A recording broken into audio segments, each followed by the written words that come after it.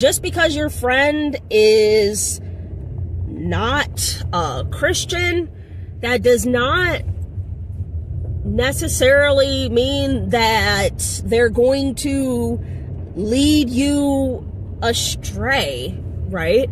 And as the years would go on, she has proven to be a solid source of love and inspiration, motivation, encouragement, kindness.